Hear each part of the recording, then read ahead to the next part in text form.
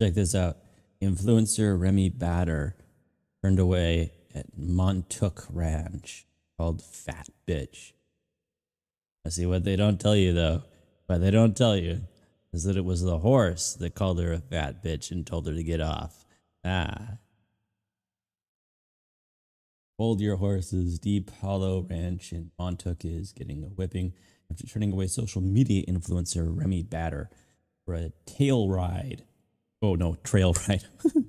Tail ride. I wonder what a tail ride would be. Maybe it's the only part of the animal she can ride or something. I don't know.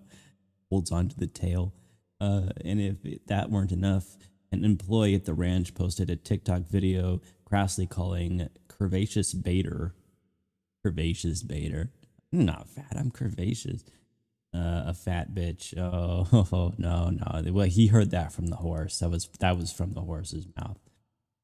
Bader first posted a video to her popular TikTok account, which boasts 2 million followers, saying she was asked to leave because she weighs over 240 pounds. Yeah, adding, I've rode horses before and have never had this issue. Please advertise this on your signs for the future. Well, I mean, look, to be fair, could the horse carrier, maybe, depends on the horse, probably.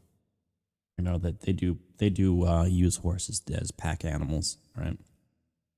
To carry stuff. So it's not that inconceivable, but at the same time, I can imagine that maybe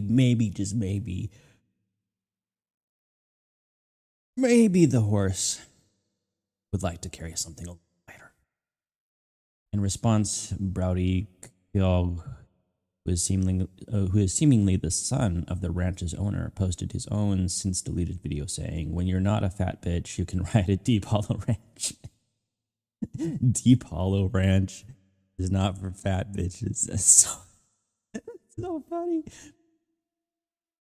The trail ride outing was part of an influencer trip planned by John Bon Jovi, his son Jesse Bon Jovi, Rose Company, Hampton Water.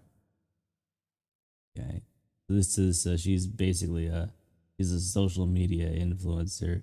She's got a sphere of influence. Get it? She's got a large sphere of influence. You don't get too close, you'll get sucked in.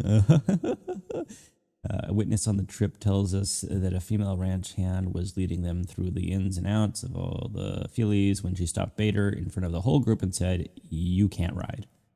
Probably because they're worried about the horses, I assume.